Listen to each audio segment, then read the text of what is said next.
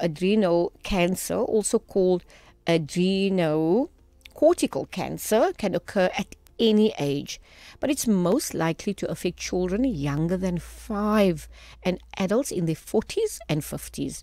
Now, when adrenal cancer is found early, there is a chance for cure, but if the cancer has spread to areas beyond the adrenal gland, cure becomes less likely. And I think that also speaks for any cancer for that matter.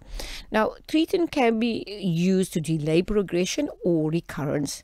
So today, like I've mentioned, we are very pleased to be joined by cancer survivor, warrior woman, Nadia Gamieldien. Let's get up close and personal and find out a little bit more.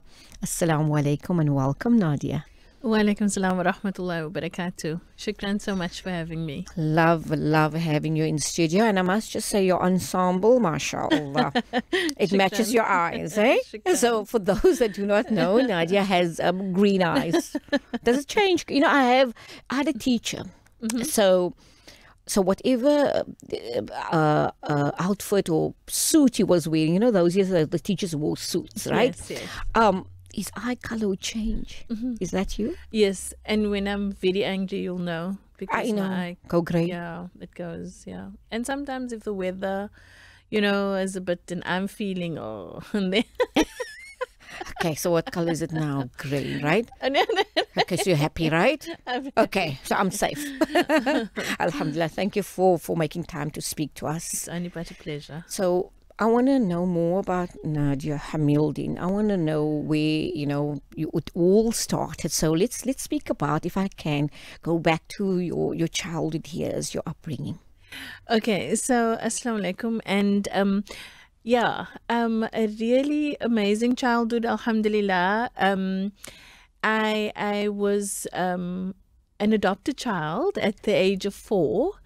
To phenomenal parents. I have quite a bit of siblings. So, you know, my siblings that I grew up with, I have 4 sisters and 1 brother. And obviously I was the youngest. And so my childhood, I think it was really crazy because I was a very scared child. My siblings teased me because I was even as far as colorblind. So yet at my later stage now, I absolutely love colors.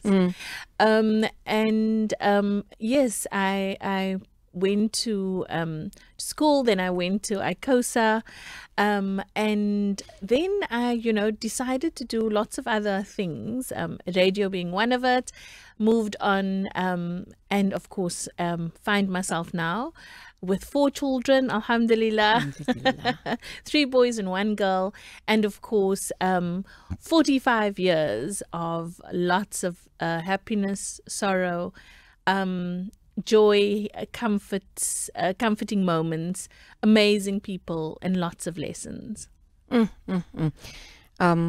know, when you said you were adopted, that's a show on its own, because it's fascinating to know, you know, about that part of your life. When did you get to know, if I may ask, that you were an adopted child? Well, I always knew. At the age of 4? Yeah. So I knew because, you know, I think that many of us think that when we are, we don't know, we mistake our children for not knowing things at a very young age. Yeah.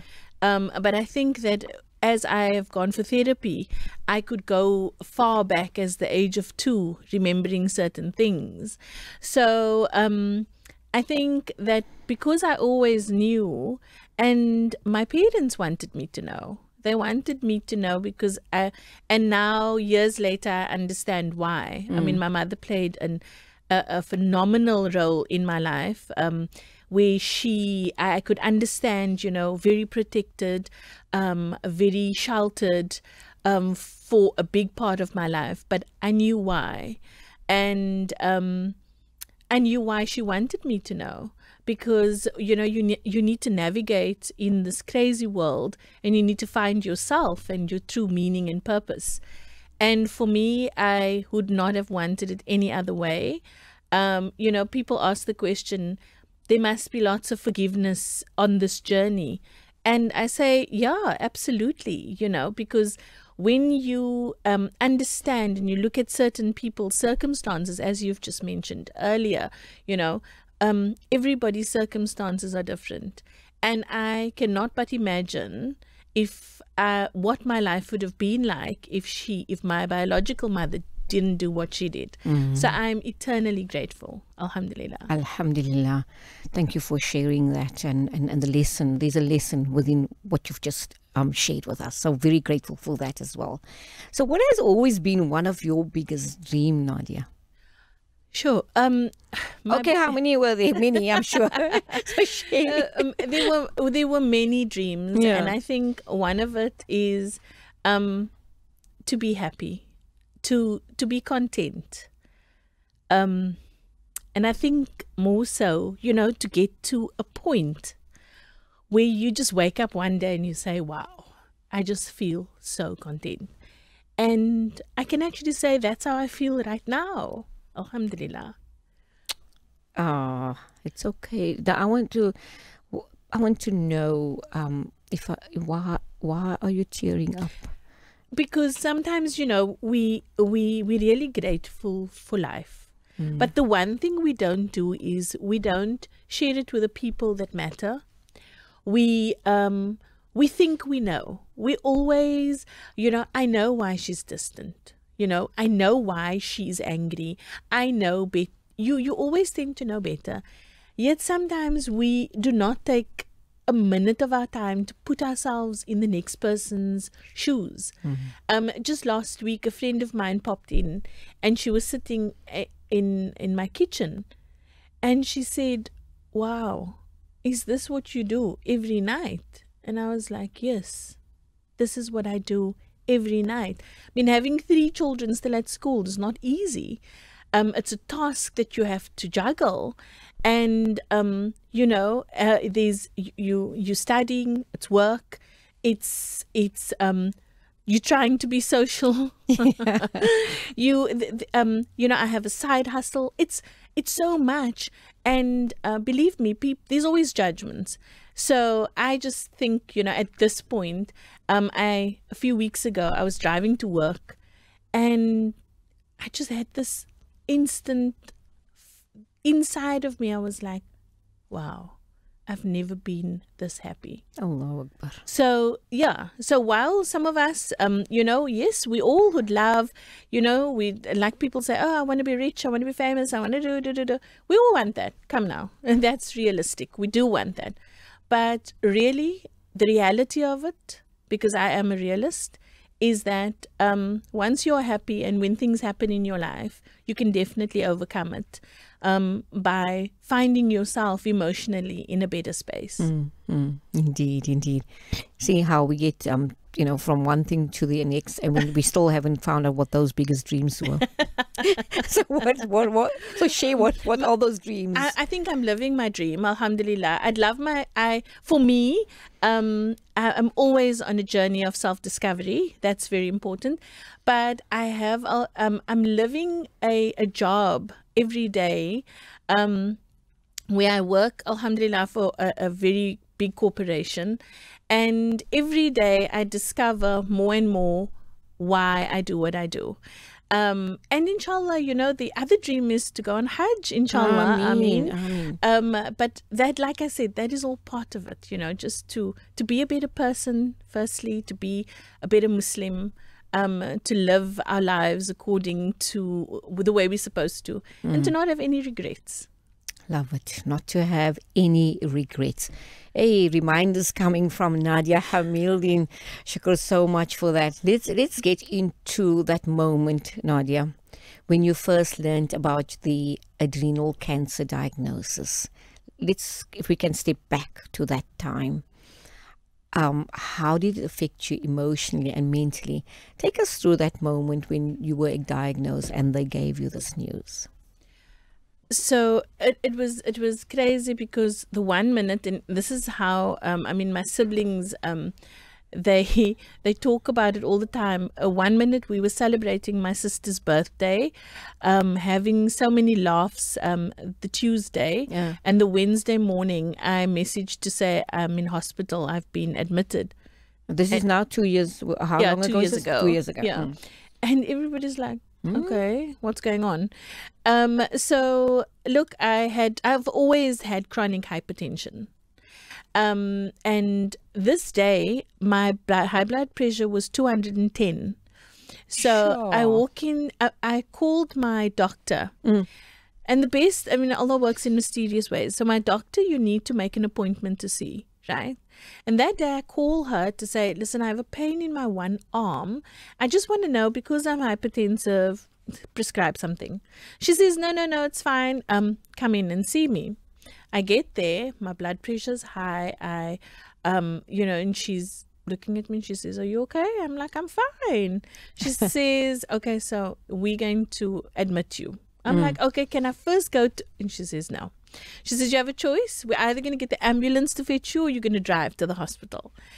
Anyway, it was amazing. I mean, I discovered that when I was there, I needed to see a pulmonologist. A pulmonologist is a lung doctor. Specialist, yeah. And I met this man, and he was a tiny little man, and I'm thinking, oh my goodness, like, get done already, I want to go. And he says, well, you need to go for so many tests. And I'm like, doctor, I'm okay. And he says, yeah, you're okay. He reassured me that I was okay. I went for a scan. Yeah. And I didn't understand why I went for the scan. And then they said, he came to me and he said that there is a growth, but I cannot see where the growth is. Sorry. He says, I couldn't see how big the growth is, but I'm going to send you for a CT scan. Yeah. And he explains the CT scan, and I'm like, okay, it's okay. Go for the CT scan, and he comes to me with, obviously, she's a therapist. I assume she was, because she sat there and she afterwards told me if I needed anything, mentally, if I needed to talk, she was there. And he closed the curtains and he says, I need to share something with you. And he said that from what I can see, you have an 11 centimeter tumor on your adrenal gland. And I say 11 centimeters, and obviously he shows me the pic, and it's like this massive tumor. And I said to him, okay, doctor, so what does this mean? Are you gonna cut it out now? And he says no. So obviously, you've now put your faith into somebody, and they say no, they're not going to. I need to refer you. I don't think at that point, I think obviously hours later, after my brother spoke to one of his friends that's also a specialist, and I realized that, okay, this is very serious. Went to see another professor, Professor Paniri, and he then, I was told he'll call me in 3 months. Okay. I was put off from work for a week, and the Friday before returning to work, I get a call from Dr. Paniri's room saying I need to see him the Tuesday. And that's when the reality kicked in. That doctor said, this man is very busy, and he's going to look at the report, and then I thought, okay, so this is probably quite serious. Went to see doctor. Doctor said, I'm doing the op next week. And he explained, and he said that, this is life-threatening. And of course, in that time, everything changed. From being a mother to, it was all, we were on the brink of Ramadan. So, it was emotionally, it was a roller coaster, but the best thing that I could have had was support. Let's touch on that. You mentioned feeling, of course, being diagnosed with cancer, and one as rare as yours. I'm sure you were extremely overwhelmed. So what happened was I first went for the operation, and obviously, I mean, I have quite a bit of siblings, and I mean, they were with me all the way. I could not have done it without them. So I had the operation, and I remember, at that time it was the end of COVID. So you couldn't have anybody with you. So you sit Yeah. whole day. You must be there at 8 o'clock. Your operation is only at 1:30. And I mean, that's 1,000 thoughts. Yeah. People said bacha, and I was like, yes, I am bachaing. But yeah, so I remember my oncologist, the anesthetist coming in and saying to me, I am prepared. I want you to know that even though this is life and death, I'm prepared. Anything is going to happen. I've got you. Wow. And I was like, okay, and cried a lot. Went in, and this is something I tell so many people because there's a moral behind it. So I was wheeled in, and I'm laying there, and because if you know me well, you know that I'm a control freak. So I need to, I think it's just when you move straight into your masculine energy. So I kind of live there quite often. And then the anesthetist said, well, we're going to give you something, and we're going to count you down, and you'll fall asleep. Of course. Yeah. And she gives me something, and I'm like, no. What's happening here? I'm still here. I ain't going anywhere. And she walks, and I see her walk away from me, but she's going around my bed. But her assistant is standing next to me with her back facing me. And I immediately have what we now know as a panic attack. Yeah, of course. But it was a panic attack that I've never experienced before. So I'm knocking onto the bed, and it feels like nobody can hear me because they're standing right here. And obviously, if I now think back, I was knocking miss, because I'm drugged. So I'm supposed to be going into my sleep. Yeah. Then she turned around, and she saw this, and I could feel my body going into a shake, And as they moved me into the room, I immediately remember saying to myself, Allah, if this is it, please, I'm content, I'm happy, I'm yours. But can we make this transition, like a bit different?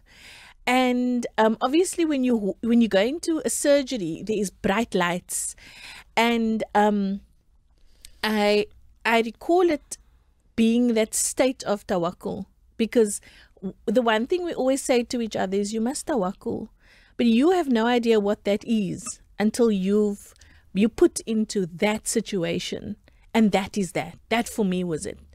I woke up a few hours. My operation took a lot longer than it was meant to be due to the fact that the tumor was so big.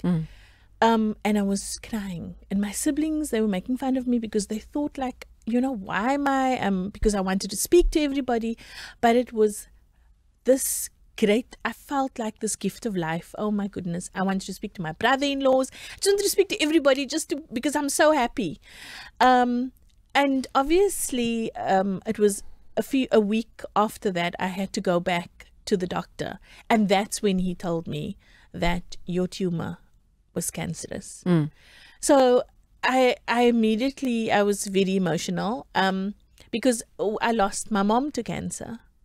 And for me, before this, the thing that people always say, it's going to happen to everybody else, it won't happen to me. And that's not how I thought, but I always wondered, if that should knock on my door, how I would react. Yeah. Alhamdulillah, it was hard. It was hard because my children are smaller. They don't really understand. My eldest son, I think they were just going through the motion. Mommy's not well. Yeah. How old were they at that time? So my one son's 21. The other one was 14 about, 11. And then my daughter was 2 years ago. So she was about 6, 7. And that in that time, you need the love and support, which I did. I got that, alhamdulillah. Family came, cousins, my siblings were phenomenal, the friends were amazing. But I think the one thing that was great for me was the fact that I was on a course at the moment called A Journey of Self-Discovery. Oh, okay. And I started that a few months, and the course was meant to be 5 months at that time. And the course lasted a year because obviously I took a break. Yeah. But I believe that if I wasn't on that course, my mindset and the way I responded to this would have been a lot different. Mm-hmm. And, I wrote a little paragraph about how I felt. And in hospital, I found it, while I was there, I never missed my children. Subhanallah. And I said this one day to Auntie Najmanisa, and I said, you know what? Is that wrong? Was it do you think it's weird? And she said, no, it's not. Because for once, you thought of yourself and of no one else. Because that's what we do. It overflows how we put everybody else first. Especially as a mother. Yeah. And we last in line. And you just needed to be with yourself, and you needed to be there to kind of acknowledge that, firstly, you now understand the definition of tawakkul. That's the first thing. The second is how the gift of life and how blessed you are for a second chance, because not many get second chances. So it comes in twos. I had 2 sets of parents. Subhanallah. And a second chance to life. And what more can I ask for? Indeed, indeed. Now, so pre-op, right? You and your family decide to keep the dhikr, but you wanted the simplicity of the gathering. Yeah. So what was the significance of simplicity in this context for you? For me, it was, we sat and we were talking, and my sisters, because, we don't have a mom, and we love I'm a traditional, we're very traditional as a family. And we were like, I remember my sister Naz, she loves functions, anything for a function. And we were sitting, and my titi and myself, and she says, let's have like a little bit of a dhikr,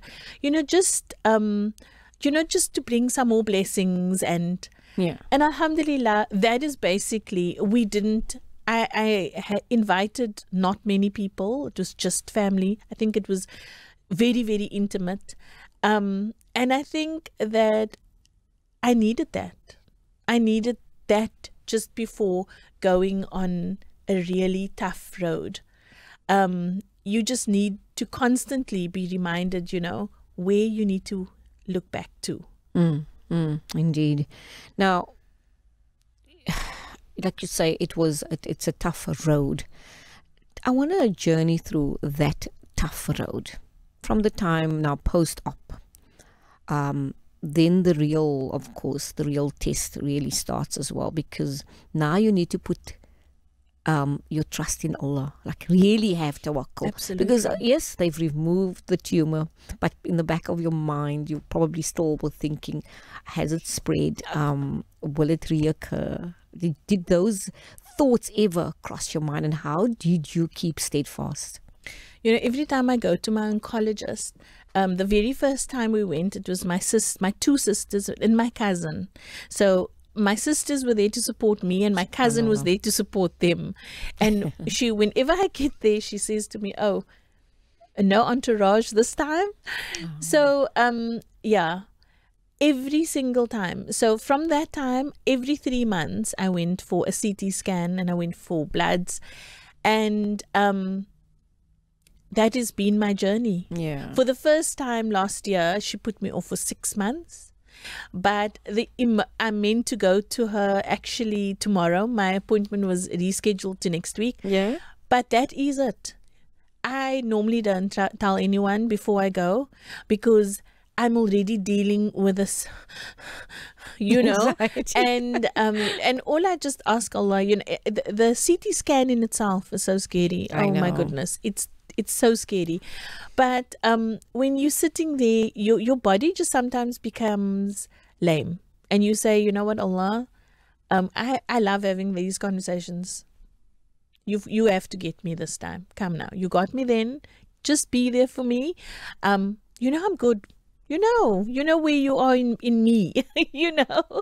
So alhamdulillah, yeah, it is. It's really tough. I think when I come from there, I take 5 minutes because I become so lame, just knowing that alhamdulillah, I'm clear. And I've been so fortunate because I didn't go for chemo or radiation. And that was, you know, when the doctors, and the only reason why I never went was because they know nothing about this cancer. They're still busy investigating it. They're still trying to figure out, you know.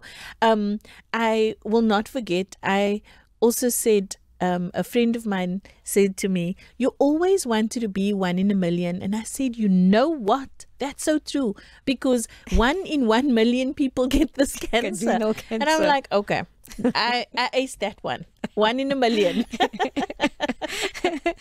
Now, in your journey, Nadia, you mentioned the realization that not everyone would be happy for you or wish you well.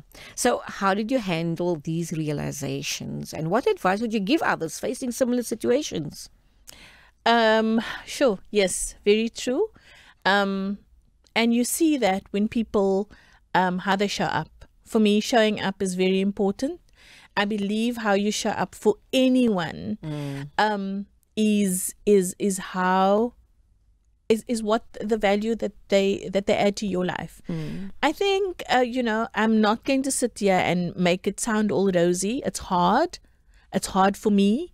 It's because I'm somebody that I want to be good. I want to, you know, love the world. I want to be you know, that Oprah that just, you know, here's one for you, here's one. But what I do is I just accept it as it is.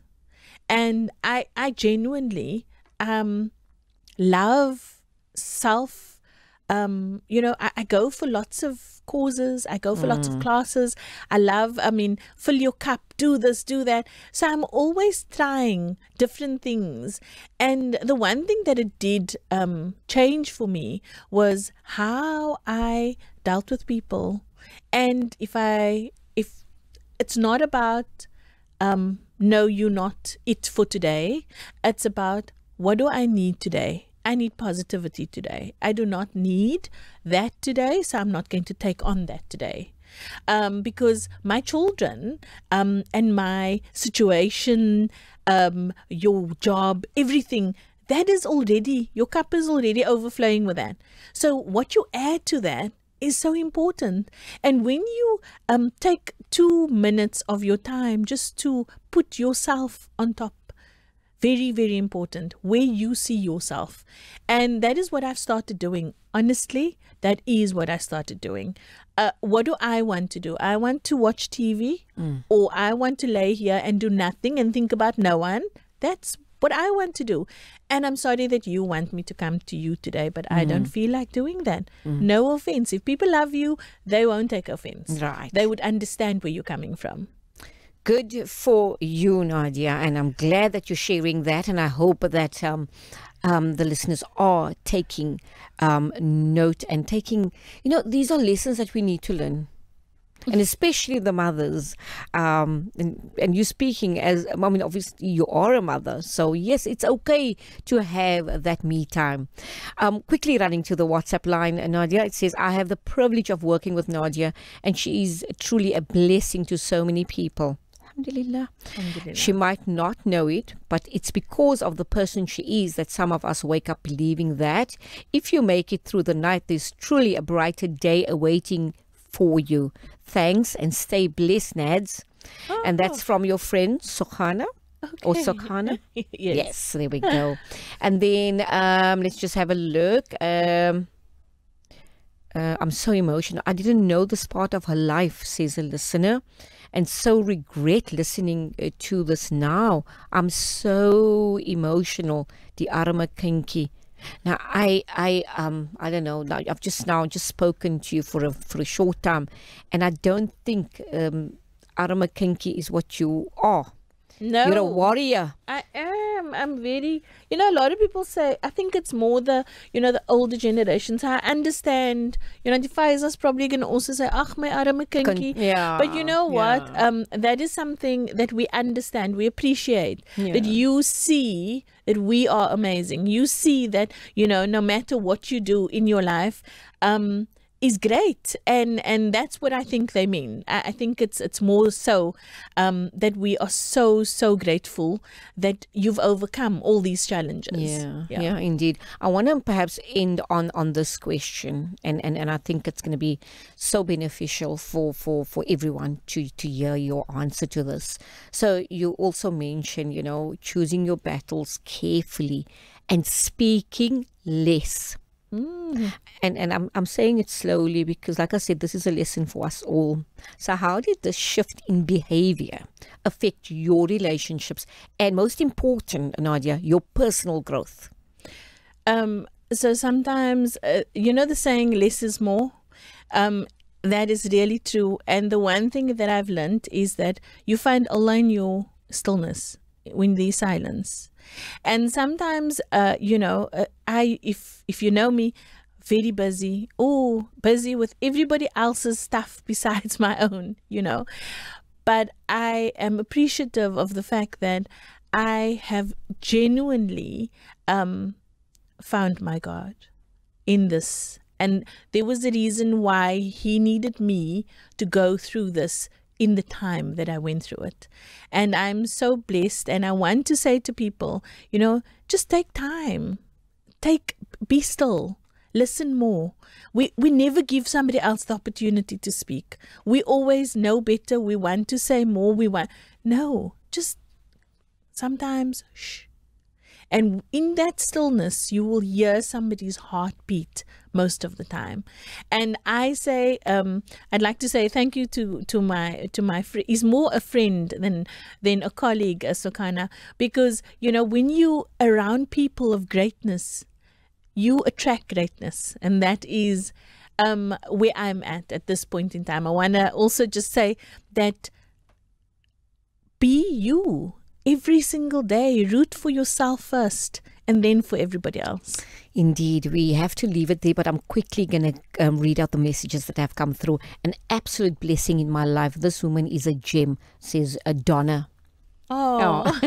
And then Donna. Just very quickly, salams, bravo, Nadia. I might be the smallest person loving you, and missing, but I'm your biggest fan, MFK. Oh, right. So Nadia, I want to say thank you very much once again for coming into studio. We love it, and all of the best to you, inshallah. More messages coming through. I know, Saeed. I know. I'm gonna stop now, but I want to acknowledge the WhatsApps.